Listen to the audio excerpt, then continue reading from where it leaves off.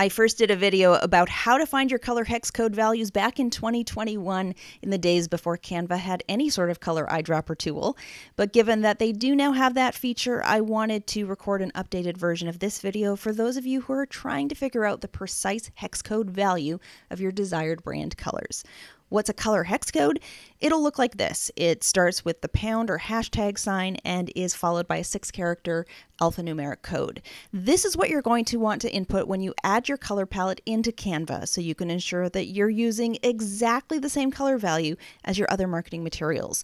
You want consistency with your colors in order to create a sense of cohesiveness across all of your graphics and marketing materials, because slight deviations in your colors are going to make things feel inconsistent and visually cluttered. So here are 4 ways you can find your hex color values. First, ask your designer if you have one.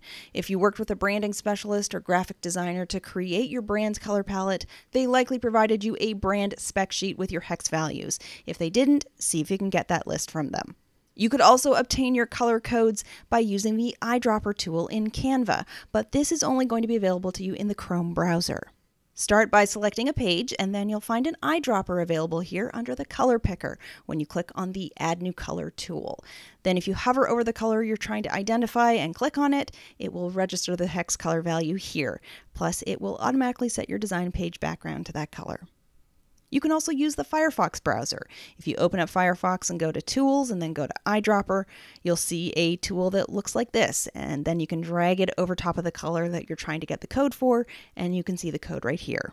Or if you prefer to use the Chrome browser, you can get the ColorZilla extension, and I've included a link to that below this video. That extension is going to allow you to hover over a color and determine the color hex value. If you haven't yet upgraded to Canva Pro, I encourage you to give it a try. Learn more about how to get a free 45-day trial of Canva Pro at brendacadman.com/45 days.